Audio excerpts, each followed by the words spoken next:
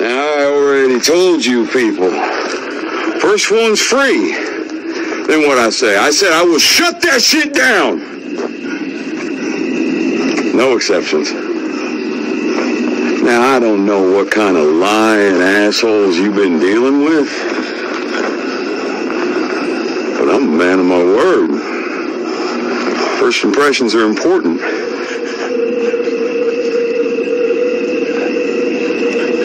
I need you to know me.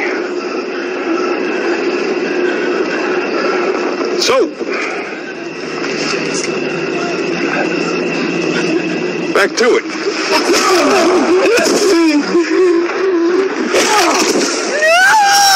Oh my God! Yep.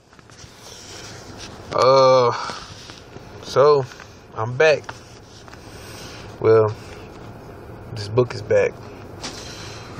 How White Folks Got So Rich, 22. I had to stop posting for a while. I had got a notification or an email from YouTube letting me know that I had violated community guidelines, and I had to. I thought that I had to either like do the video over again or reword it different, because I couldn't think of anything that I had said in that video, or I didn't know what it was. So I'm redoing this video, because I wanted to put this I wanted to put this what do they call it? I forget what they call it, but I just want to let you guys know, disclaimer.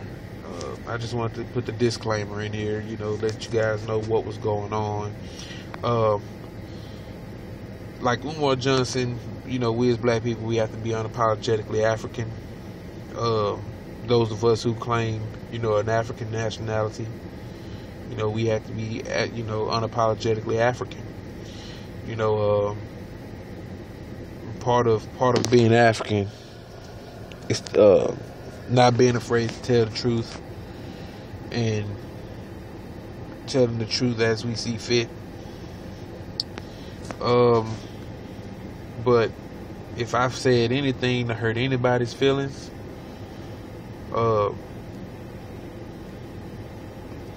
I do not apologize. I just ask that you tuck away your feelings and just listen to the things that's being said here in these videos. So getting right to it, we're talking about the National Recovery Act. This is the NRA, or the Negro Removal Act. So no group was harder hit by the Great Depression of the 1930s than black folks. By 1932, about half were out of work.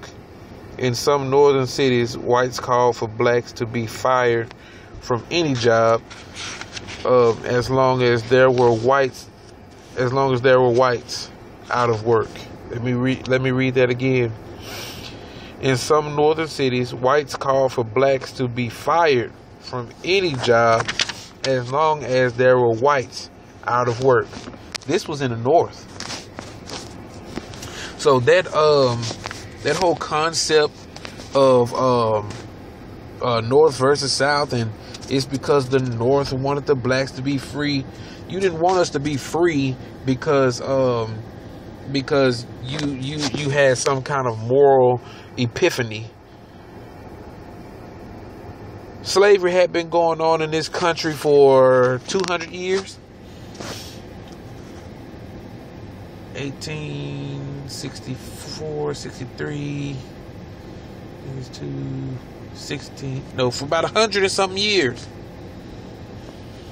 Slavery was going on for 100 and something years, and You wait till the 1800s to say that blacks should be free? Man, shit is you smoking. Lynchings of blacks surged from 8 in 1932 to 28 from 8 lynchings of blacks surged from 8 in 1932 to 28 the next year, 1933. As economic pressure inflamed an already hostile white population. Right quick, I want to look up the Jesse, his name is Jesse Williams, Jesse Washington. You know, and this boy was hanged, I believe, in 1919. Okay, it's 1916. But I really believe the people who wrote this book were actually going light on you Caucasians, where they say an economic pressure inflamed an already hostile white population. You know, the whole 8 to 28 lynchings or whatever. I personally believe, I egotistically believe, I mercilessly believe that this was something that happened on a regular. I believe that there were some years where there were 100 lynchings, because this was normal for white people.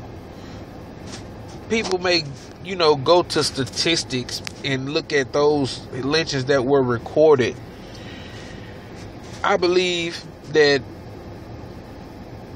many lynchings were not recorded. I believe thousands of lynchings were not recorded. And then white people want to talk about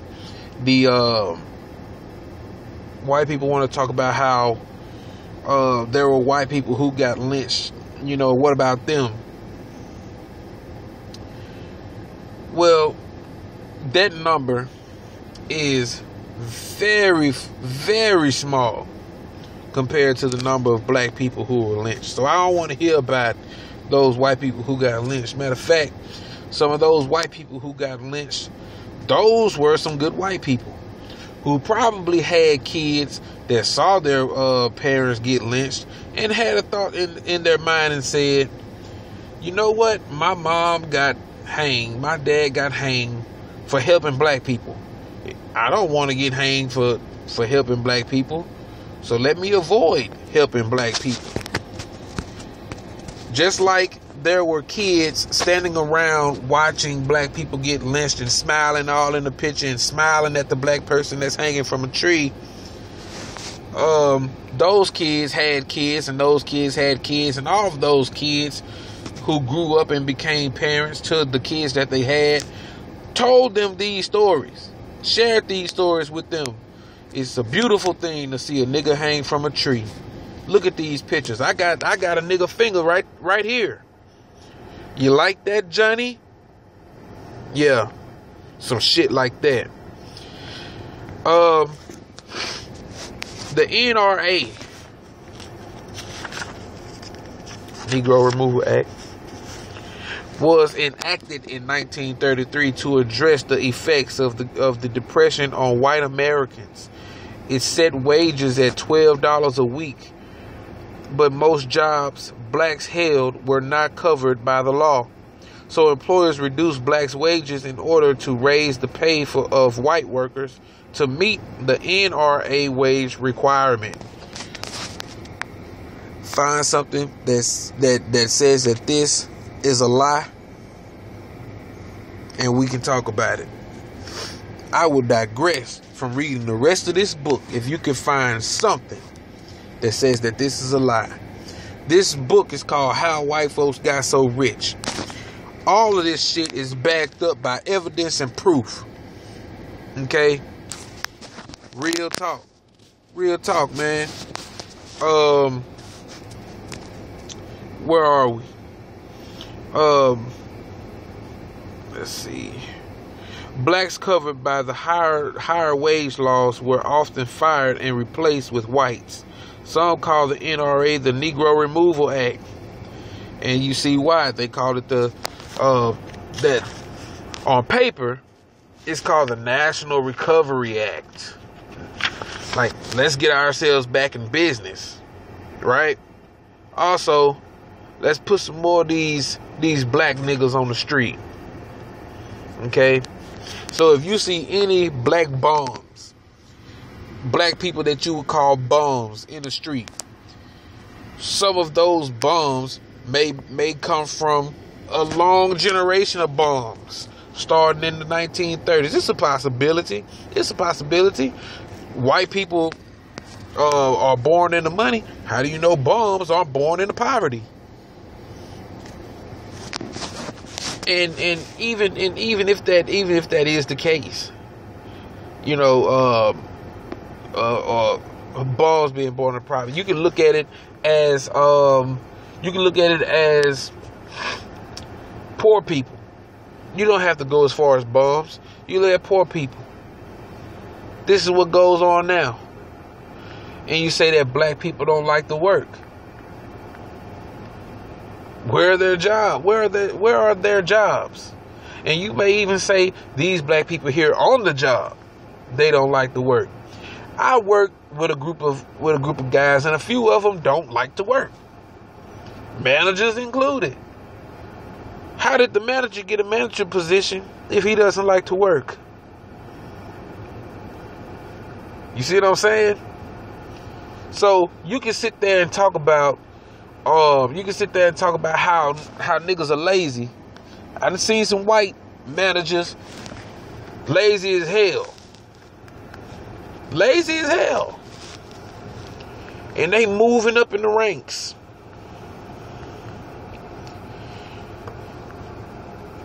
Privilege. I heard somebody say it in my spirit. I heard somebody say privilege.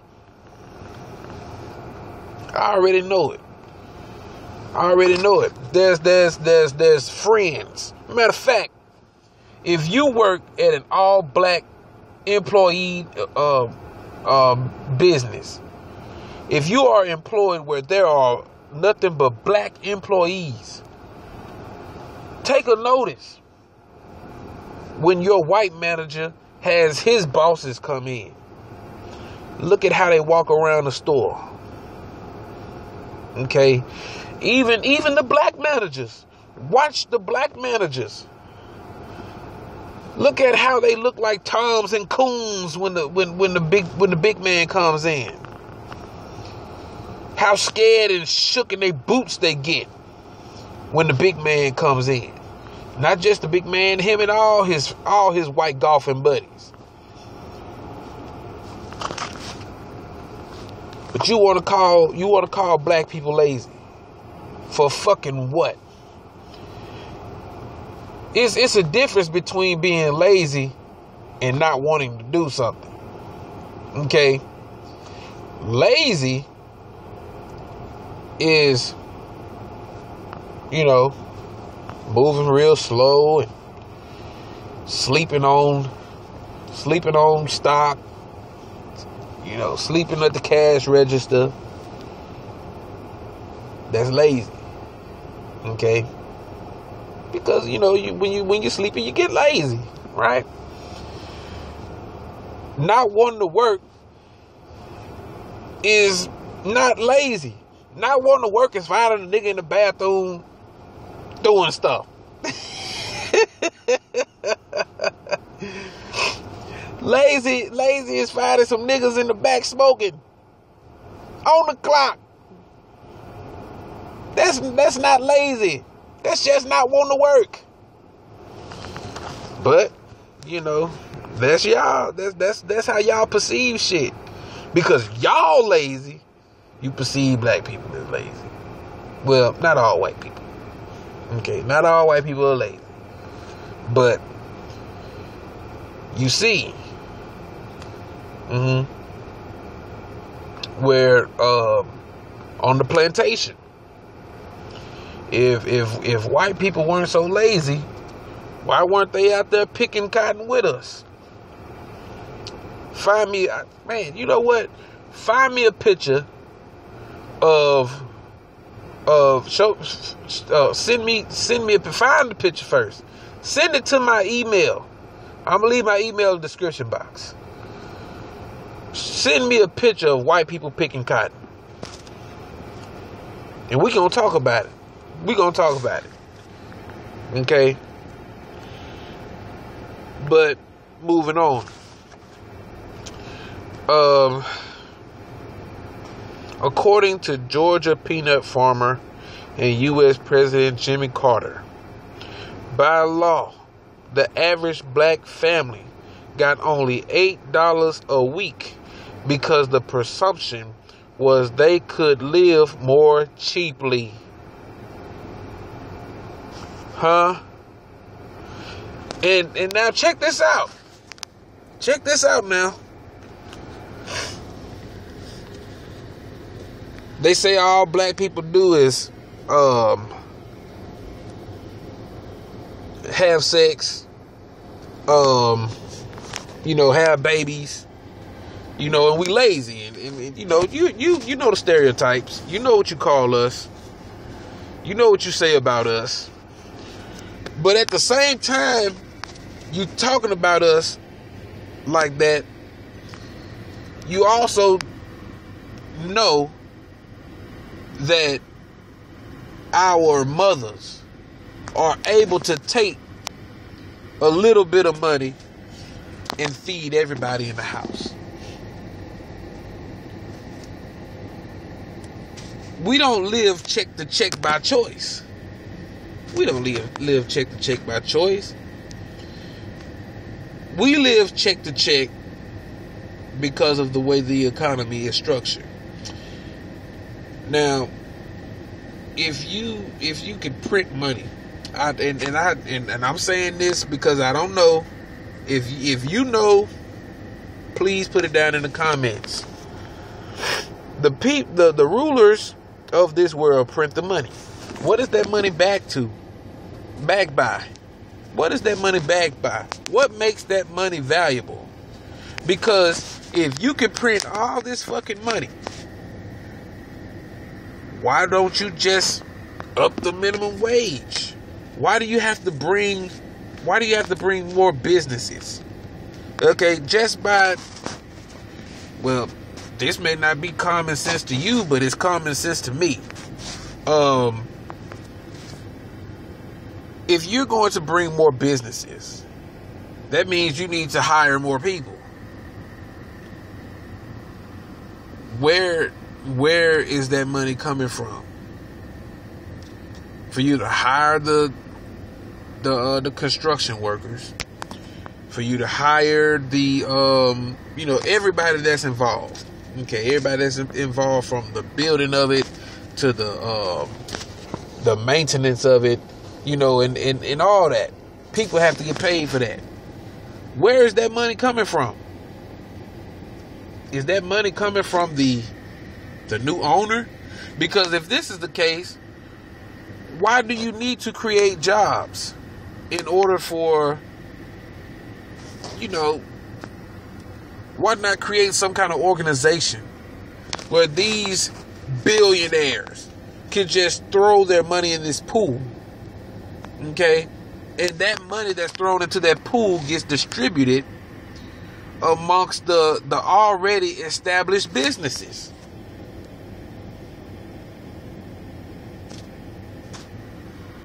For me to just be some random nigga from the South to think of something as great as that, I know somebody had that thought as well.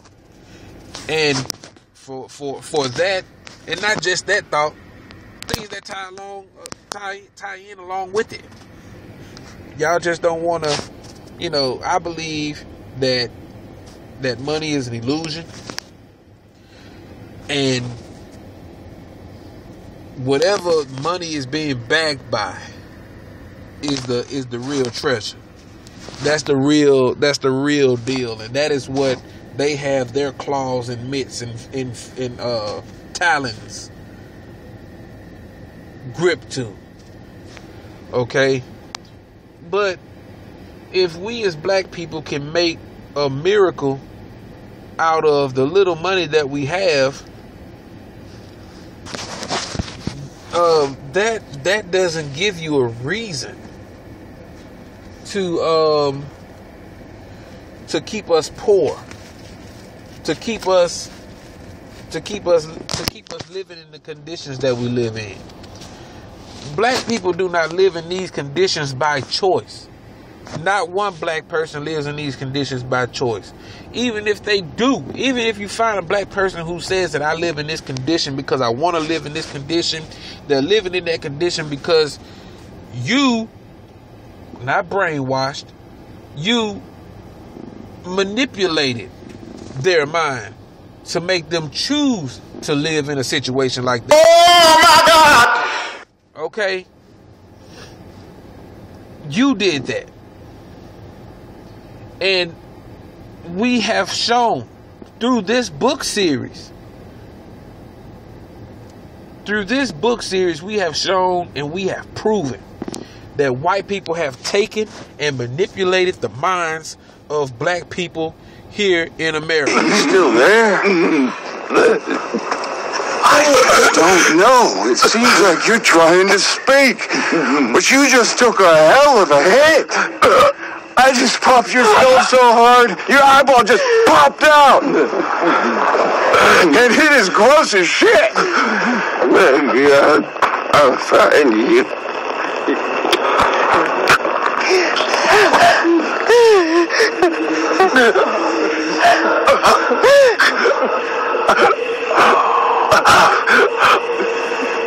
Oh, hell. I can see this is hard on you guys. I am sorry. I truly am. But I did say it. No exceptions.